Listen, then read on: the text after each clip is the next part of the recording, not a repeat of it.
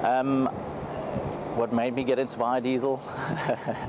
I was sitting in my restaurant one day and just asked the manager where our waste oil is going, and they turned around and said that the people that delivered the oil collected it too. So I looked at a bit of a gap. I had a 120 diesel BMW which I wanted to make biodiesel for, and yeah, in the process of phoning around the country to try and find out the best possible way to make it, I realized that there weren't many people actually making biodiesel in the country. February, March the following year, we put it into place and we started collecting waste oil, and we had a little factory where we did a 1,000 litres a day processor, which is really small, upscaled to 3,500 litres a day. And yeah, we have a number of different clients, and it really has sort of gone from strength to strength.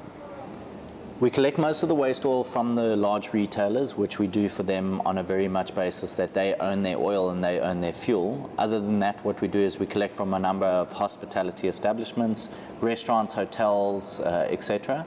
And basically what we do is we convert the waste oil into biodiesel. So the bigger trucks don't mind it because they all run off the big sort of industrialized engine which Rudolf Diesel originally created, and Rudolf Diesel ran his entire life on peanut oil. So the rotisseries that run inside the retailers, we take that chicken fat too, which gels at quite a low level, and we mix it with the waste oil and we create that into actual fuel too.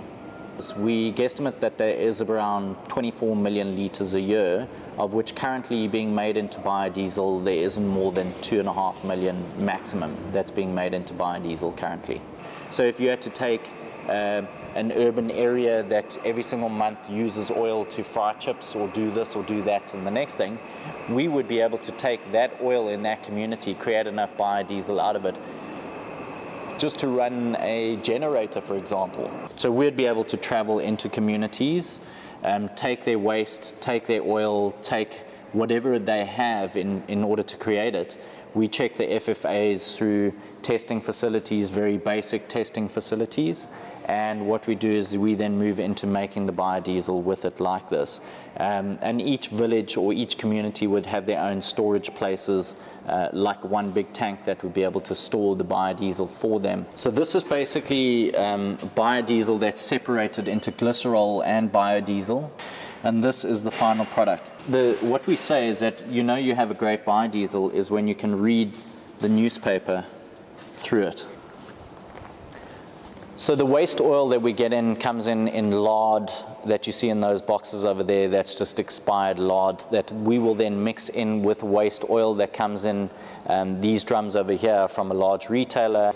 From there we heat it up to around 45 degrees, 60 degrees, and get all the water out of it. We have the jet reactors, which is our unique patented technology, and what we do then is we take the methanol and potassium hydroxide mixed in a tank at the back. It gets pumped in underneath. That's the glycerol that comes out of it at the end of the day that gets pumped into the bigger tank. There is still chemical of potassium hydroxide and methanol in it. So once we've watered it down and we've made sure that we've put enough water into it to clean it out, we then dry it. It then runs through the ion exchange column, and once the ion exchange column has polished it, it gets polished and it gets put into these tanks over here. And as you can see, there's nothing in these tanks because we cannot keep up with the demand at the moment.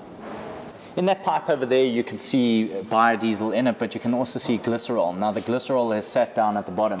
We take the wastewater and the glycerol, mix it together, and with intellectual property and a patent that we're just busy putting through that's pending, we've created a liquid organic fertilizer. We add a couple of nutrients in, but at the end of the day it's a liquid organic fertilizer that will mix with chicken manure that will be able to be used again with very high carbon chains back in the soil. So anything that we try and create a closed loop on anything that we do. For me it's about, not for me, it's for my kids and their kids, and just to make sure that they can still have a planet that is habitable to live on.